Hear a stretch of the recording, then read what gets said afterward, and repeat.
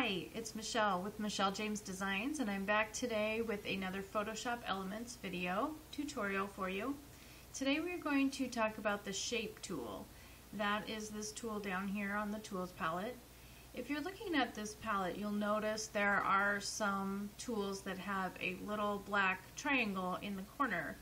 If you right-click on those, you get other options here.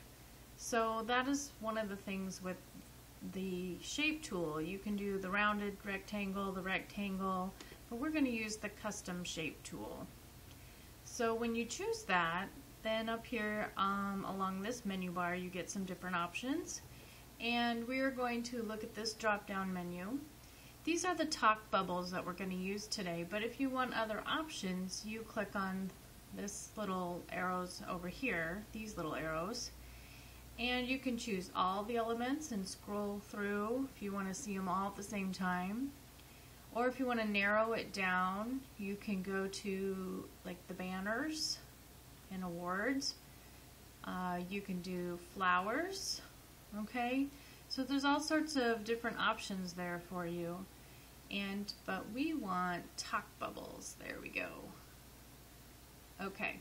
And we also want to start a new project. So we're going to do our file, new, blank file, and 6x6 is fine because I'm going to make a element that we can use on our scrapbook pages for later.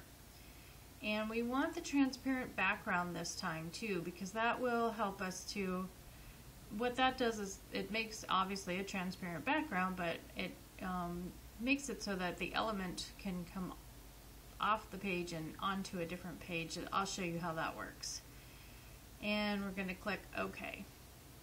And these little checkers means it's a background, a transparent background.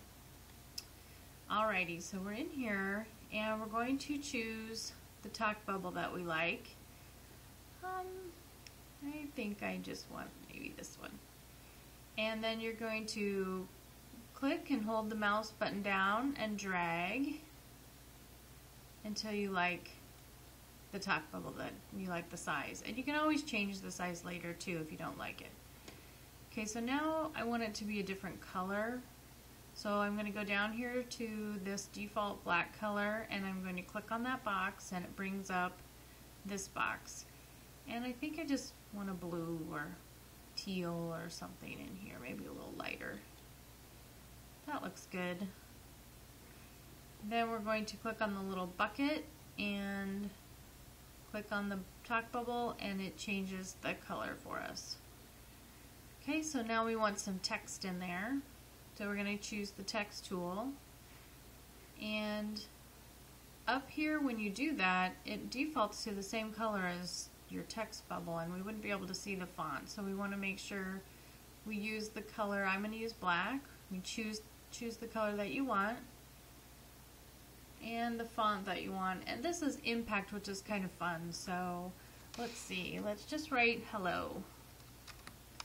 It's easy to read, this font, and it's just nice. There. Kind of boring, but that's okay. When you have your scrapbooks, you can put whatever you want in there. And then we're just going, and so the text shows above the shape, which is how we want it. And now we can just save it. So I like to save my stuff as a Photoshop document as first. Let's see, talk bubble. And save. And then to make it into a PNG file so that we can use it on our scrapbooks later, I'm just going to choose PNG, save again, and you're all set. There's our talk bubble, and next week I'll show you how to use that on the scrapbook page.